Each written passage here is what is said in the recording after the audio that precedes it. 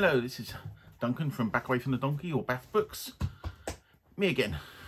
Yeah, I think this will be the third one up today. Snotty Labrador. This is just a short announcement. A few months ago there was a very big trend about people suggesting books that they thought should be Penguin classics. And I've had in my brain an idea about Sci-Fi Masterworks. If you don't know, Sci-Fi Masterworks, that's the new design of them. And that's the old design of them. Are a set of paperbacks released by Orbit, which is part of Glance in the UK. And they're meant for the sort of UK market and the Australian market, but they do go to America, because I know quite a few Americans seem to be able to get hold of them. And they're meant to be a reprints of books that are considered classics or out of print, so more difficult to get hold of. And I always look at them and think, a lot of these books you can get everywhere. Like, do we really need another reprint of June? It's everywhere.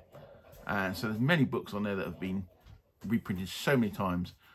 I don't know, they're obviously restrained by what they can get access to and things like this. So I've just thought an idea of some books that I believe would be great Masterworks. Just to say, the banging noise you're hearing is my Labrador's tail, because she's sitting here licking my little hand and banging her tail against the back of the chair. But anyway, but yes, I had this idea of books that I think should be in the Sci-Fi Masterworks ones, and I was going to give my reasons why. Also, I thought it would be a good way to... I'm still quite shaky in front of the camera. I'm self-confident about how I'm delivering and things like that.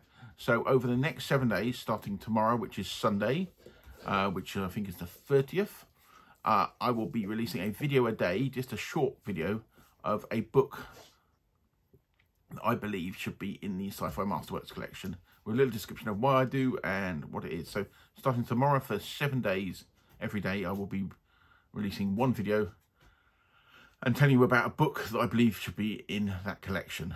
So I do hope you enjoy it, and I said I will still have some other videos going up next week as well, but I'm hoping me doing it for 7 days in a row helps me get into the flow of it, and I hope you'll enjoy all the books I pick and maybe even look some copies of those works out yourselves.